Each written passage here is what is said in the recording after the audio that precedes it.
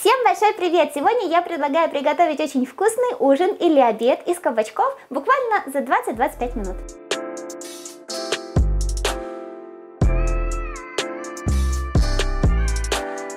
Я беру кабачок весом приблизительно 400-450 граммов и натираю его на терке, на крупной терке.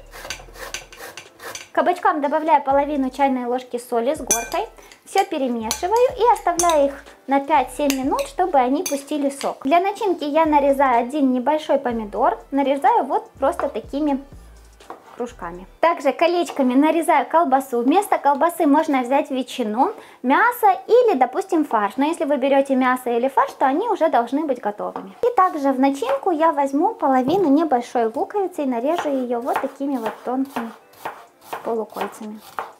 На терке я натираю 80 грамм сыра. Колбасы у меня здесь 80 грамм, но в принципе можно взять чуть меньше, а также взять и чуть меньше сыра. Теперь при помощи сита я отжимаю лишнюю жидкость из кабачков. Это можно сделать и руками. Посмотрите, сколько здесь сока. В чистую миску отправляем кабачки, одно яйцо,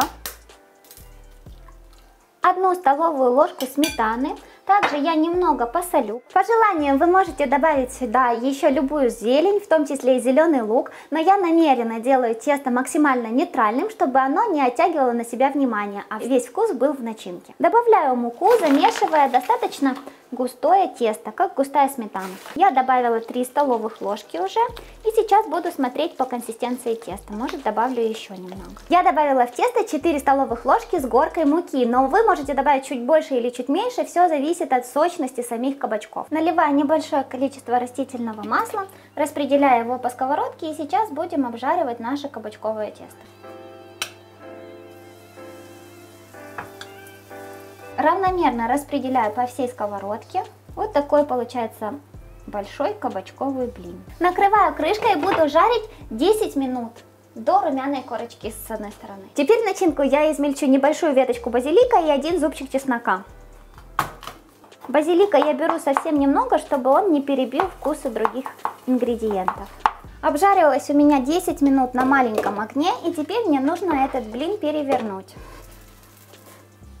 Вот посмотрите, какой он красивый.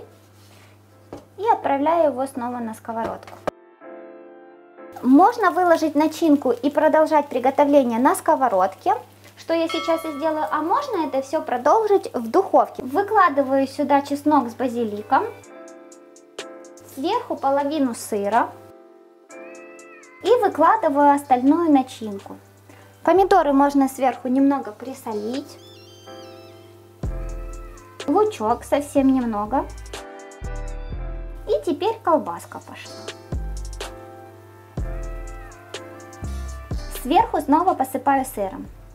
И вот теперь можно накрыть крышкой и готовить до того момента, пока расплавится сыр. А можно все это отправить в духовку. Вот смотрите, сюда добавляем буквально 1 столовую ложку воды. Хорошенько накрываем крышкой и ждем. И оно очень быстро расплавится из-за пара, который будет создаваться внутри. И вот смотрите, оно достаточно быстро расплавилось, и что у нас получилась такая красота. А также можно отправить ее буквально на 5 минут под гриль в духовку, чтобы она аппетитно зарумянилась. И вот посмотрите, какая красота. Все, и теперь смотрите, я разрежу. Она очень сочная за счет сочности самого теста и за счет сочности помидор.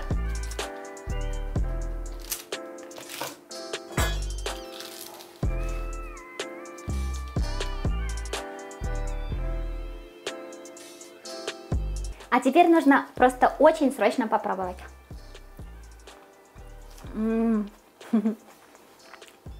Это очень вкусная вещь. Это, знаете, такая кабачковая запеканка а-ля пицца. Чесночок, он прекрасно сочетается с кабачками, с базиликом, с помидорами. И вообще вся эта начинка, это как бы начинка из пиццы, а тесто из кабачков. В результате это сочное блюдо, очень-очень вкусное.